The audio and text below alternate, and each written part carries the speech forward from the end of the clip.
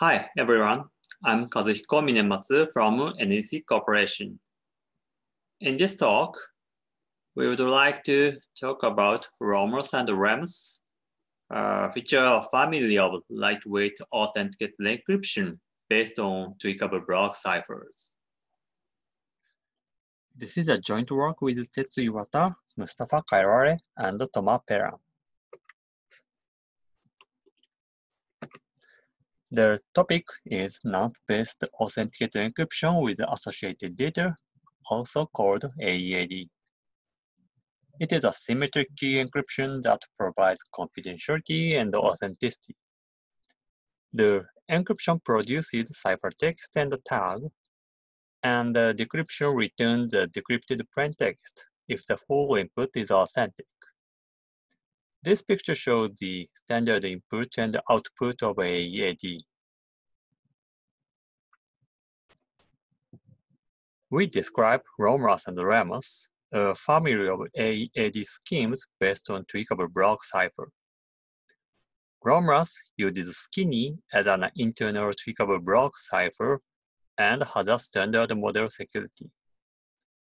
Remus is a derivative of Romulus, and it uses Skinny of shorter tweak than that used by Romulus. The Skinny is used as a block cipher. The security relies on the ideal cipher model.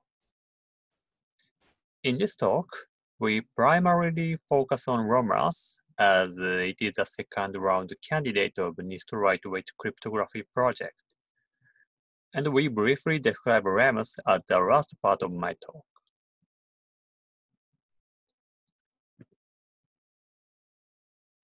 Romulus has two variants, namely nonce-based N variants and misuse-resistant M variants. Both consist of 3 members, but we are planning to simplify by reducing the members, as we announced at the NIST Lightweight Cryptography Workshop 2020. Our design goal is the best of lightweight AEAD built on TBC. Romulus is designed to have a small state, rate 1 operation, and enjoys the strong security for both qualitatively and quantitatively. We also stress that the security proofs are very clean. That is an important feature for reliability. Finally, the structure of Romulus is simple and streamlined. This slide shows the family members of Romulus. The N1 is a primary member in our submission to NIST lightweight crypto, and as I mentioned, we plan to reduce and we will keep only N1 and M1. The internal Skinny has a 128-bit block and a 384-bit tweaky. And we will also reduce the number of rounds of Skinny from 56 to 40 to boost the performance while maintaining a sufficiently large security margin for the Skinny. This shows Romulus N. A tilde E denotes the tweakable block cipher, and AI denotes the associated data block, and MI and CI denote the plaintext and the ciphertext block. N is the nonce, T is the tag. As you can see, there is a row function that is defined over 2 n-bit blocks. It works as a state update function. For processing a D, the first output of a row is ignored. The structure is based on an idealized version of COFB block cipher mode proposed at 2016, but we applied lots of changes and improvements.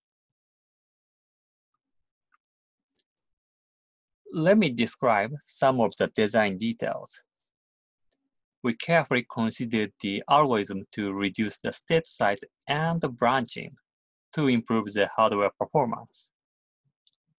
To avoid additional state increase, we recover initial tweaky at the end of each TBC call by rewinding the tweet key to the initial value. This is possible with a very small number of additional XOR circuits thanks to the simple linear tweet key update. We use the same row function to AEAD and message blocks. In fact, our plaintext feedback mode enables a limited parallelizability, but it needs more control logics because we need to implement two different row functions, so we decided not to employ. Finally, tag is obtained by the same output slot as the ciphertext block, which contributes to reduce the multiplexers. Row function is a simple operation defined over bytes. It is a byte matrix denoted by Z, as shown in the right upper figure, and this function needs a single block state since the both red and blue lines can be independently computed. Partial input can be handled by truncation and padding. The security condition for row is the same as that for COFB, which we skip here. Note that G is applied to the output side, not the inner state side. This simplifies AD processes to the plain XOR chaining. Our matrix G has a modular form suitable to various small data paths without needing multiplexers and needs only a small number of XORs, which is good for both software and hardware. The internal skinny tweakable block cipher was proposed at Crypto 2016. This picture shows its round function. It is one of the most popular TBCs, and there are a large number of third-party analysis papers. It is going to be an ISO standard. After these cryptanalysis work, it has a quite large security margin. For the member of Skinny we use, namely 128 block and 384 tweak key, their best attack only reached 28 rounds out of 56, with an impractical complexity much larger than 2 to the 128. For attack complexity of up to 2 to the 128, only 22 rounds are attacked. It implies that even if we reduce it to 40 rounds, we have about 45 security margin. The performance of Skinny is excellent on hardware and good for software.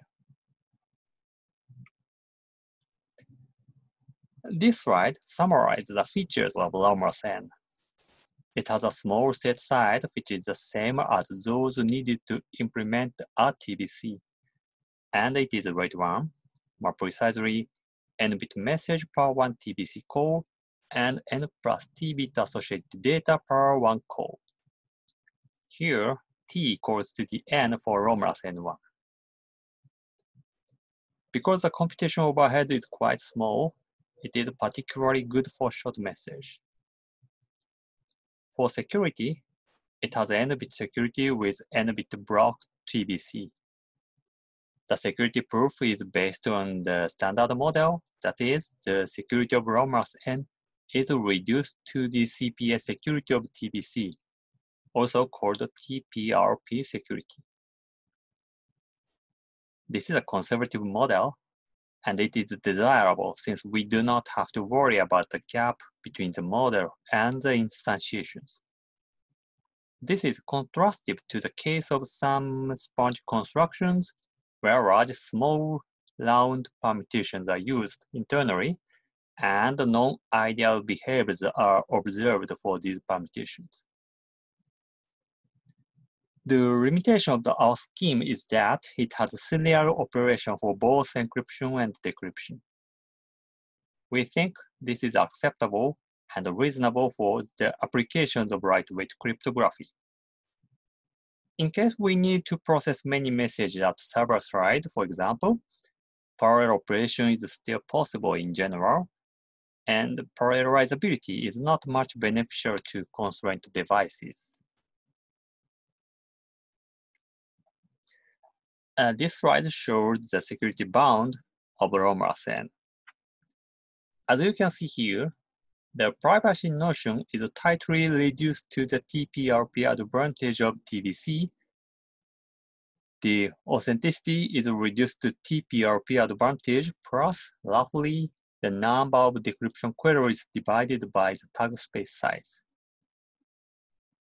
These bounds are equal to the famous theta CB3, an idealized version of CB3 within constants.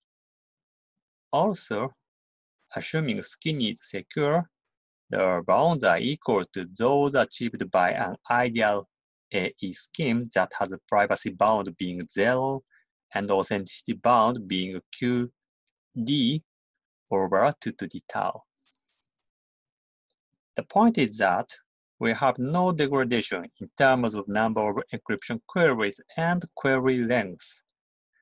This is a strong feature achievable by TBC-based mode with standard model reduction. To understand the power of full n-bit standard model security, let me show some examples. If we encrypt 2 to the 50 bytes of data with 2 to the 50 decryption queries, the security bound of Romulus still guarantees that the success probability is at most epsilon plus 2 to the minus 75 for epsilon being the TPRP advantage of TBC. In addition, suppose that there are 2 to the 20 users. Then, it still guarantees the success probability is at most epsilon prime plus 2 to the minus 55 for epsilon prime being the multi-user variant of TPRP security. This is obtained from the standard conversion to the multi-user setting. And this is much stronger than the common birthday type bound that contains sigma squared over 2 to the n, where sigma is the number of total processed blocks. For the case of example 1, the bound is epsilon plus 2 to the minus 32. And for the case of example 2, the bound is further increased to epsilon prime plus 2 to the minus 12.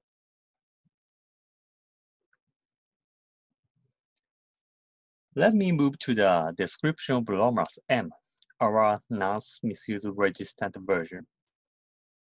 It is based on SIV mode by Rogaway and Shrimpton, as well as many other nonce misuse resistant schemes. It greatly shares almost n components, so it is pretty easy to implement both. The security proof is standard model and uses proof techniques introduced by Naito and Sugawara and NatMark proposed by Coliati et al. In 2017. This slide shows the security bound of Romulus M. For nonce respecting adversary, the bounds are essentially equal to Romulus M. For nonce misusing adversary with maximum R repetition of nonce at encryption, the privacy bound is R times the total queried blocks in encryption divided by 2 to the n, and the authenticity bound is roughly R times the total number of queries divided by 2 to the n. There is no degradation in input length except nonce misuse privacy, and it enjoys a graceful degradation, which means that the security is gradually reduced with respect to the parameter R. That is, if the number of nonce repetitions is small and the security is almost n bits, and it maintains half of n-bit security even at the worst case of using fixed nonce. Recently, we showed that the security of Romulus M is preserved under the scenario of release of unverified plaintext, RUP. RUP is a kind of misuse that enables the adversary to access the unverified plaintext decryption regardless of verification result. It can happen when the decryption device does not have enough memory, for example. And this may break many common AE schemes such as OCB. There are two privacy notions under RUP called plaintext awareness 1 and 2, and one authenticity notion called int RUP. For Romulus M, we proved that Romulus M is PA1 secure and interrupt secure. This is the same as original SIV. Here, PA2 is impossible to meet with SIV style constructions. The interrupt bounds are equal to the original authenticity bounds for both nonce-respecting and nonce-misusing adversaries. This shows a brief comparison with other TBC-based schemes, assuming we use the same TBC. See the paper for more comprehensive tables. It shows that Romulus N and Romulus M have smaller state size than previous schemes with standard model security. They also achieved the best encryption rate. Now I move to implementation aspects of Romulus. First, the ASIC performance. This slide shows a ranking taken from the public site that benchmarked 8 second-round candidates. For details, please refer to the report. This table shows that Romulus is among the top performers for various measures. This shows the throughput and area of submitted schemes, and this shows the energy and area of submitted schemes. For both cases, Romulus presents pretty good trade-off in these measures.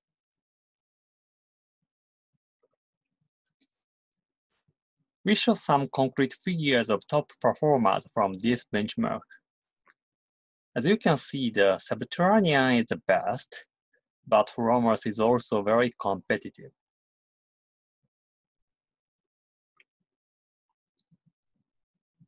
Let me describe some hardware implementation details. First, we utilize the skinny's free linear tweaky scheduling. As I mentioned, it reverses tweaky to the initial value at the end of every TBC call, and this requires only 16 7 XOR gates.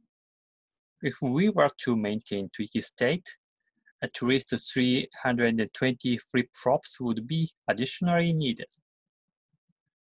The skinny core is very lightweight, so it is also suitable to full unroll circuit. For example, the speed will be doubled by 2-round unrolling, which needs about additional 1,000 gate equivalents, and that increases the total area by only 20%. For FPGAs, there's a comprehensive benchmark led by the people from GMU. From their report, we found that Romulus N1 is the second smallest design on RTX 7 in terms of number of slices, and the seventh in terms of the throughput per cycle out of 22 benchmarked candidates. Also, Romulus N1 is one of the very few designs to achieve competitive performance with less than 1,000 lookup tables. For microcontrollers, there's also a comprehensive benchmark led by Lena, Pozzobon, and Motodok. From this benchmark, for 32-bit platforms, Romulus N1 is ranked in the middle regarding the throughput. Interestingly, for 8-bit platforms, Romulus N1 is in the top tier, and our new 40-round version gained the performance by a factor of 1.4 and is in the top candidates, as shown in the right. We think 8-bit platform is important because it is very constrained and the AES is not very efficient on that. In the rest of my talk, let me briefly describe Remus. The structure of Remus is close to Romulus, but the internal TBC is built on a block cipher, which is modeled as an ideal cipher in the security proofs. The conversion of IC to TBC is called IC-based encryption, or ICE for short. This conversion is a variant of XHX proposed at 2017, but we optimized XHX to reduce state size and computation for counter-incrementation. A block cipher of n-bit block and key is used to implement a TBC of n-bit block to n-bit tweak and n-bit key. We developed 3 versions of ICE, namely ICE 1, 2, and 3, having different nonce-based mask generations. The masks are L and V, shown in the slides.